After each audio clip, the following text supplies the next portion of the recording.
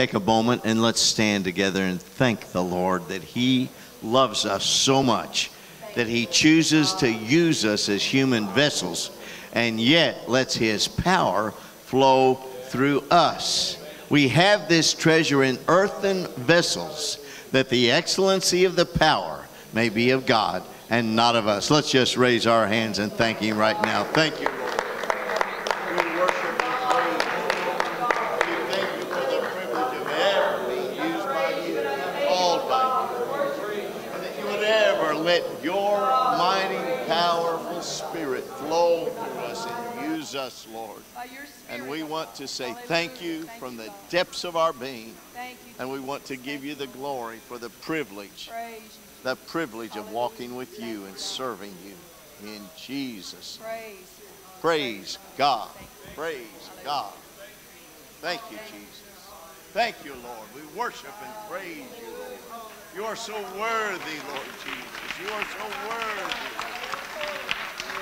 I praise you.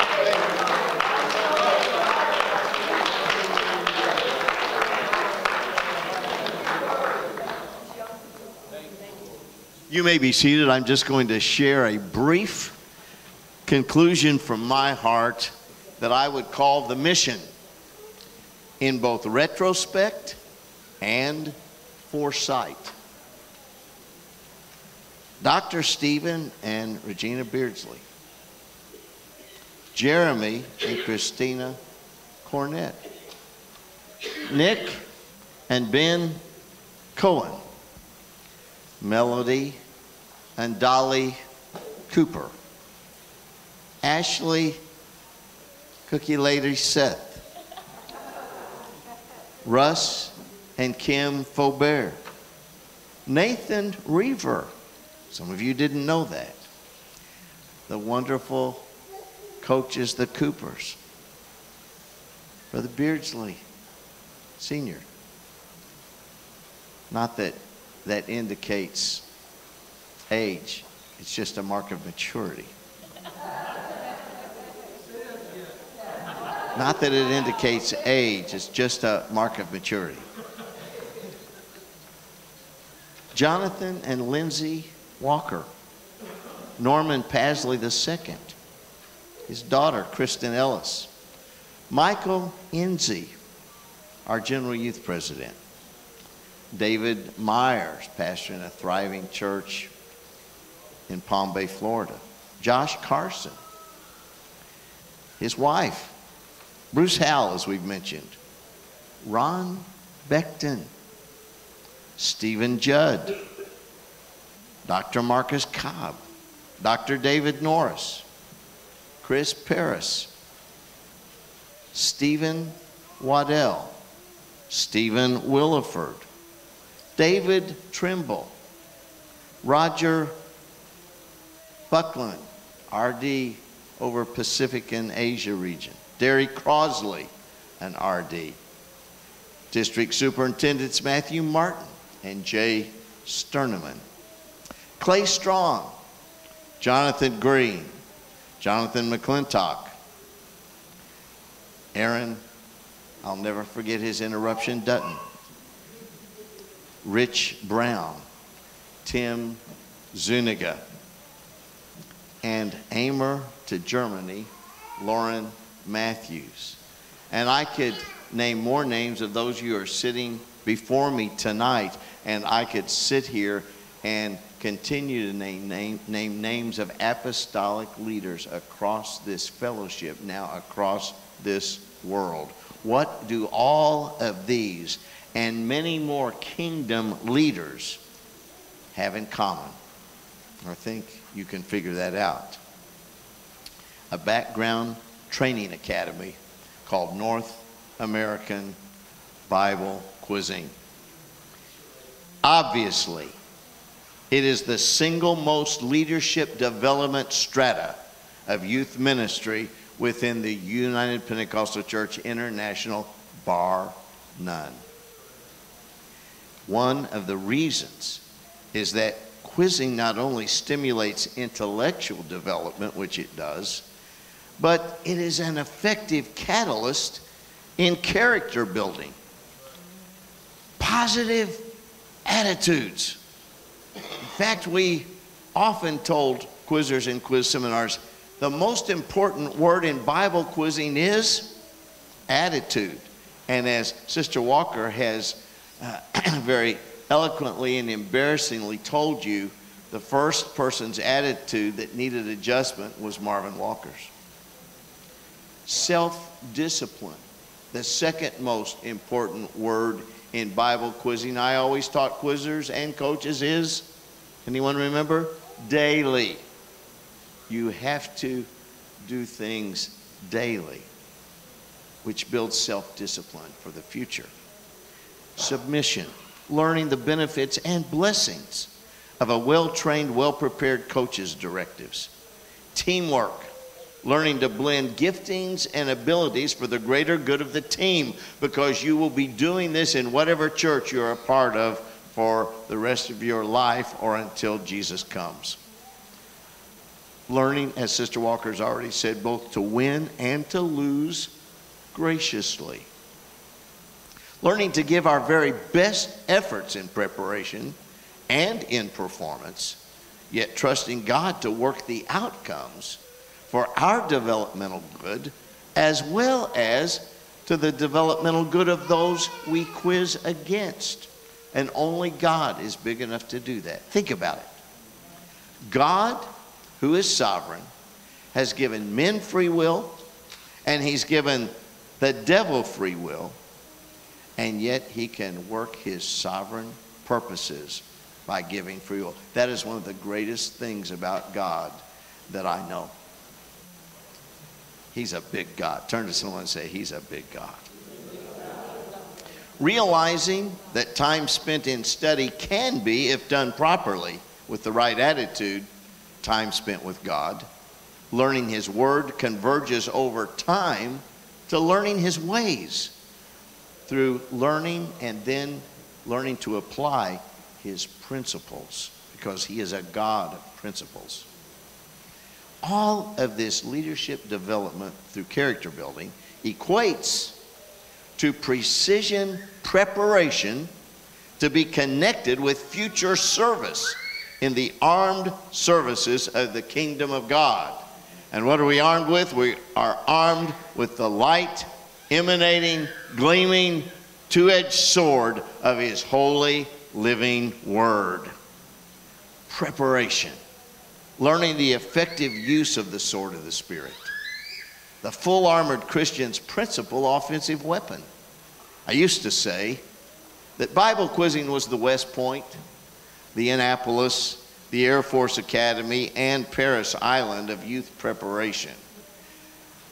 But for a significant cross-section of Bible quizzing alumni, I would now say, having a more elongated perspective, that Bible quizzing is actually the special forces training for the apostolic movement to prepare a rarefied breed and targeted segment of our youth for advanced preparation during their formative years to connect. Everybody say to connect. Amen. To connect with God's purposed destiny for their future kingdom contributions.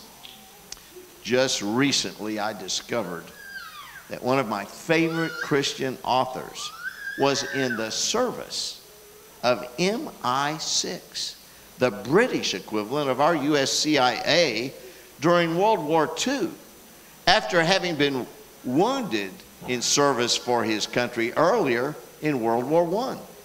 Here's the story.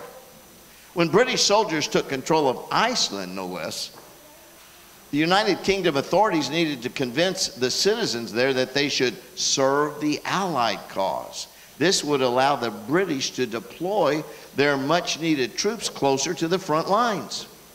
Someone in the government knew that C.S. Lewis was a scholar of Icelandic literature. I never had known that until recently. So they enlisted him in the cause. Lewis recorded a lecture in May of 1941 that demonstrated the common cultural ties between the United Kingdom and Iceland.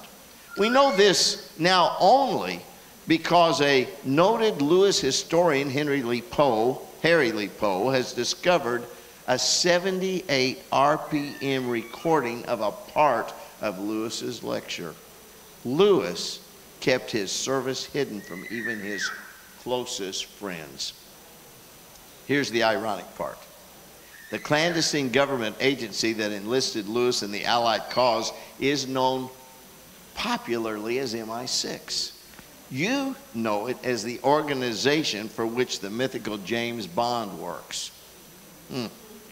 But an Oxford Don, known to the world for his intellect and his creativity, actually served that agency, using his genius for a greater cause.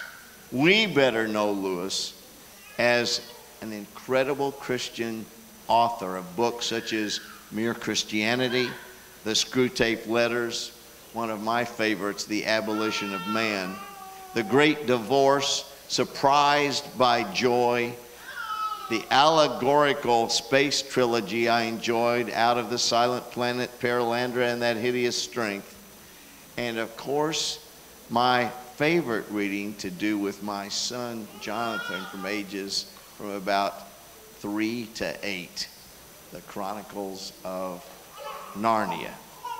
I will never forget, as I was reading about Aslan lying down on the concrete slab, he looked up at me and said, "Daddy, that's just like Jesus, isn't it?" And I thought C.S. Lewis would have been giving a fist pump from his grave. Today, our civilization finds itself once again in global conflict, this time with ISIS and other radical Islamic organizations. According to an ABC News poll, 81% of us Americans expect another serious attack on our soil. The number of U.S. citizens who say terrorism is a critical issue in this country has risen from 53% in the year 2011 to 75% today. I think in the last week that might have gone up. 47% of Americans worry that they or someone in their family will be a victim of terrorism. But all of this external conflict, you see, is merely a mirror of the deeper millennia-old spiritual conflict, which is reaching another apex or apogee point in this 21st century.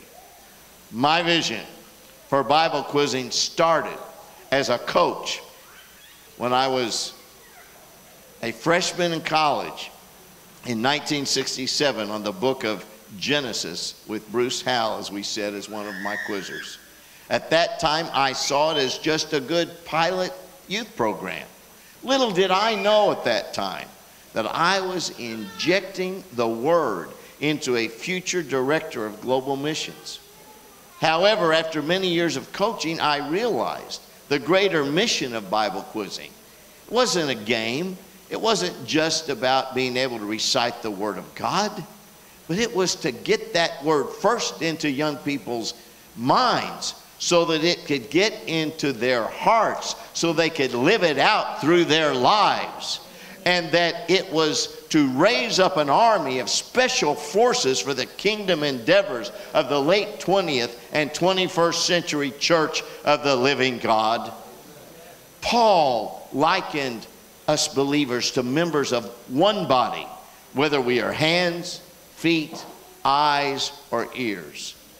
If C.S. Lewis could serve the cause of freedom by lecturing on Icelandic literature, we can all use our gifts for the common good and God's glory, especially when we've been through the Apostolic Teens Special Forces training called North American Bible Quizzing Ministry. Hallelujah. Such service glorifies our King and benefits us as well. Famed humanitarian Albert Schweitzer once told an audience, "I don't know what your destiny will be, but one thing I do know, the only ones among you who will be really happy are those who will have sought and found how to serve. Bible quizzers are trained to serve. They are trained to lead. And they are prepared to make a powerful kingdom impact both locally and globally through Christian character and strategic, spirit-directed deployment, armed with the ultimate weapon, the Word of God, that He has exalted even above His holy name. Can we praise Him together one more time? Hallelujah, hallelujah, hallelujah. Thank you, Lord Jesus. Praise God, praise God. Thank you, Lord, for your word. Thank you, Lord, for Bible quizzing.